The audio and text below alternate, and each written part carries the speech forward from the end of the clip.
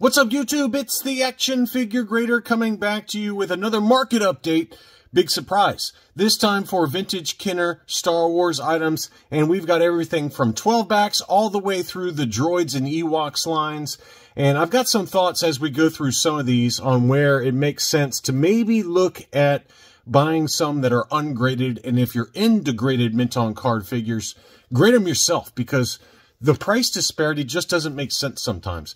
And some of the prices were really surprising. Some of them were not. Some of them were really sneaky good deals that were available on eBay that were either mislabeled or just people missed them. So let's go ahead and dig in. The first one we're going to start off with, which I thought was a great deal, was a CAS 80 plus grade Ben Kenobi 12 back A. So one of the earliest cardbacks for Ben Kenobi. It did have a price sticker, big K price sticker, $197. Good investment. Good investment on that one. It was a punched example. 12 back A, 80, 85, 90 were the sub scores. A white-haired Ben Kenobi, 80 plus overall, and it sold for $16.50. $16.50 is a good deal for a 12 back A. That's the cheapest I've seen for one of those in a long time, and a really good value, I think, given what it is. I mean, it's an early card back for Ben Kenobi. Next up, on the other end of the spectrum, was an expensive one. This was a 12-back B, small head Han Solo. Punched example, no price sticker, but it was an AFA 85. Straight 85s for the subscores. And we all know how people feel about straight 85s for some of these early card backs. They go for big money. It was listed for $8,000, which seems ridiculous. And the final winning best offer was $6,000. So who am I to judge on how people spend their money? $6,000 to whoever bought this, it may be chump change to them. I don't know. It's certainly nothing that I'm ever going to buy. So I'm not in any way possible can judge the value of this thing, because this is well outside the norm of anything I would buy. And most of us, I think, would agree with that we're not buying $6,000 mint on card Star Wars figures. So, you know, if you got the money, go for it, man, because it's not going to be an easy find on eBay to get a straight 85s 12-back B Han Solo. But $6,000 was the winning price on that. Next up was an ungraded Sand People. This one was a 21-back offerless, and it looked like it had some light yellowing to the blister, as you can see at the very top of the blister there. It's either shadows, but I think more likely it's just very, very light yellowing. No stains on the cape on that one. Unpunched example. And no price sticker. So really pretty. $536 took that home. I think, you know, if this one had not been slightly yellowed on the blister, this would have probably approached $1,000 pretty easily. Maybe not. I don't know. At least $800. I can tell you that. But I think because of the yellowing there, it probably held the price back just a little bit. Next up was a 30. It's labeled a 32 back, but I think this one was really a 21 back. A 20 back, excuse me, 20 back Boba Fett offer, Greedo. And this one was a punched example with a price sticker in the upper right, but overall very clean. Blister looked great. It looked to be clear to me, probably about an 80 grade. And that one sold for $521. I thought that was a pretty good value on that as well. Next up, this is one where at the beginning of this video I mentioned where it was mislabeled, and this is the case on this one. This is a very, very tough to find 31-back IG-88 debut card. It was labeled as the 32-back, which is not the debut card. The debut card is the 31-back, and as you can see there, Yoda is not in the upper left-hand corner. So this is, in fact, the debut card for IG-88, and I don't remember one being on eBay in quite a while. It was a clear blister, and you know, it did have a price sticker. It was punched, but that's why it sold for $676. At first blush, you're like, $676 for a 32-back? That seems really high. Well, normally I would agree with you, but it is the 31-back debut card, and in general, they do command a pretty big premium because they're not easy to find. They're not as hard to find as like a 31-back Bosk. I mean, those are like, you know, less than 10 I know of. But this 31-back IG-88 was very desirable, and it does seem like at least a couple of people knew what it was. But still, $676 for that I think was a pretty good value. If this had been unpunched with no price sticker, I would have been shocked if it hadn't sold for closer to $1,000. But that was the debut card. It was just mislabeled. Okay, now we're going to dig into the 32-back for Yoda. And I do think that there is an argument to be made that if you're going to get a 32-back debut card for Yoda, I would go ahead and look for ones that are ungraded because they're very plentiful. We've talked about this on the channel in the past. It's one of the most produced, if not the most produced, Empire Strikes Back cardback, the 32B Yoda on the US card. This one sold for $321. It did have some edge wear by the hang tab. It did have a price sticker. The blister looked pretty good. Maybe one little light ding on the stem there at the bottom. But it sold for $321. Pretty good value there, in my opinion. Now, you compare that to an AFA 80 Plus that sold, I believe, in my last Mint On card video, that 80 Plus sold for $860, somewhere in that ballpark. And then this one just sold as well. This one was an AFA 80 32-back B Yoda. That one sold for $1,300. So I can't make heads or tails of why there's such a massive price disparity. Admittedly, this one was an unpunched example, AFA 80. But I would argue that this one has an outside chance at an 80 grade, even though it was a punched example with a price sticker versus an unpunched example with no price sticker. But there's no reason that there should be that big of a disparity in the price, in my opinion. $321 versus $1,300. We're talking $1,000 delta on that. So to me, if you're out there looking for one, look for an ungraded Yoda and grade it yourself with CAS, UKG, or AFA. And I think you can have some quote-unquote built-in equity with the item versus, you know, paying up for one that's already been graded. Now, if you got the money and you don't particularly care, then go for it. I'm not trying to tell people what to do with their money. But if you're on a budget and you don't want to spend $1,300, then go for an ungraded example. And I would argue that there's no reason that there should be that big of a price difference. Next up was an FX7 32-back. Excuse me, this one was the 31 back as well. So this is another one that was mislabeled, just like the IG88. This is the debut card, I believe, for FX7. That one sold for $260.99. Can't tell you why this one sold so cheap. To me, this one was a pretty nice example. It did have maybe some light issues by the stem again, but you know, for a debut FX7, that's a bargain of a deal. $260.99 plus $14 shipping. So.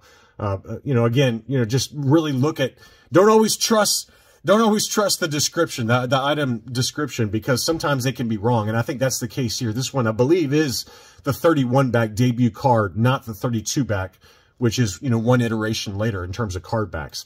Next up was this one was a 41 back Lobot. So this one was labeled a 32 back, but this one was a 41 back.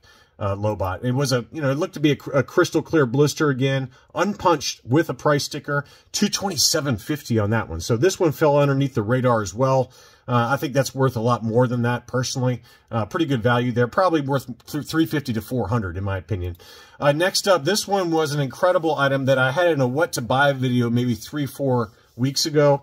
And this one is a 47-back debut card for the TIE Pilot, but this was a quality control sample. So as you can see, it's got a big sticker that says quality control sample approval signed off by a packaging engineer with Kenner. And so pretty rare item, and it was AFA 75, quality control sign-off sticker, 80, 75, 85 yellowed. But, you know, this is a very, very rare item. Verified to have originated from an ex-Kenner employee. Sticker reads QC sample approval 5482.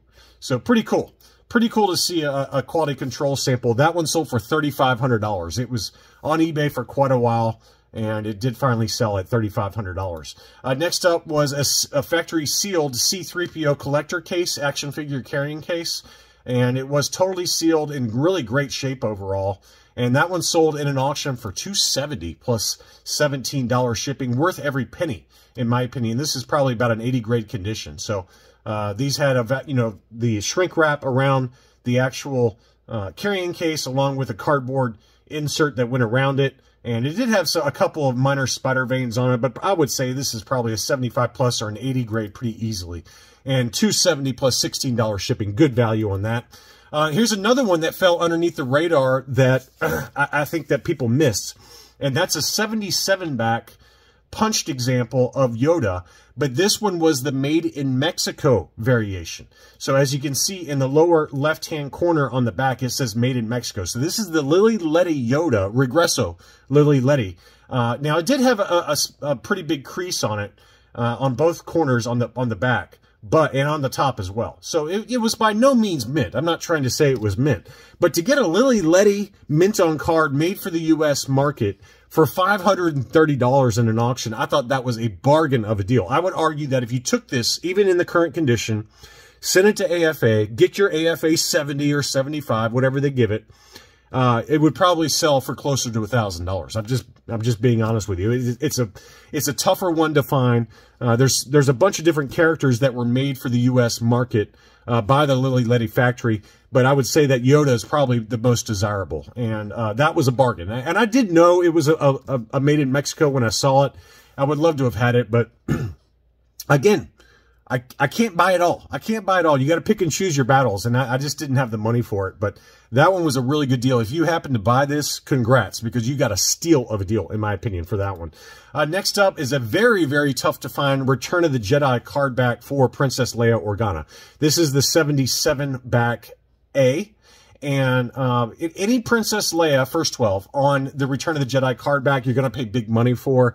This one was no exception. Very lightly yellowed on this as well. It sold for $2,500. Good value there. I would argue that this time last year, it would have sold for over $3,000. Several of them did in the Facebook groups. So good value on that one as well. But yeah, if you see a Princess Leia First 12 on a Return of the Jedi card back, for anything under $2,000, you're getting a pretty good value if it's in good condition. But this one did sell for $2,500, and it's worth every penny of that, in my opinion. Next up, we've got a Power of the Force Lando. This one sold for $305 in an auction. Pretty good value there. It was unpunched or slightly unpunched, in pretty good shape. Probably would get an outside chance at an 80 grade. And 305 is a bargain of a deal on that. This seller, the fabricator, had a number of different droids card backs, almost all the characters here, not all of them, but a lot of them. This one was Jord Dusat. That one sold for $190.40. A pretty good value there. Very heavily yellowed, but unpunched, but the card was in immaculate condition. He also had Kia Maul. Again, unpunched on the U.S. Droids card back. That one sold for $210.47. Another bargain of a deal, just given how good the card back was. One very, very light spider vein by the proof of purchase on the back. But, you know, give me a break. That's easily an 80 grade. Kez Iban was another one he had. This one was punched with 2 price stickers, but $270 for that was another very good value. A lot of people want Kez Iban because he has the same blaster that I believe was used for the Luke Stormtrooper. So always tough to find that one loose, complete, with the correct Imperial blaster. But mint on card, $270 is a bargain. Next up, Fal Jobin is another one. $301.80 on that one. That one, again, was unpunched and a beautiful condition card back. But here was the big one. This is the Made in Mexico Tig From. Beautiful condition. The price sticker, KB Toys price sticker, was curling, but it was unpunched and in just immaculate condition, easily an 80 grade overall, if not higher. And that one sold for $898. That's the cheapest I've seen for a mint on card Tig From in a while. There was another one that sold about 4 months ago in very similar condition, ungraded, that sold for $1140. So this one sold for $900. So that price has come down just a little bit, but you know, loose and ungraded, we've documented them, you know, $400 to $500 to $600 very easily, and to get it for $900 mint on card, 21 bids on that one, good deal. And then finally, I've got one Star Wars Ewoks figure. That was the Duloc Scout, very much AFA ready as the item description states. It was in immaculate condition and probably would easily get an 80 grade, if not higher. And that one sold for $350 in a buy it now situation, free shipping. So anyway, lots of good deals out there. Check the item descriptions versus the photos. And sometimes some of these things slip through the cracks and you can get some pretty good deals out there. Thanks again for watching, and I'll be back soon.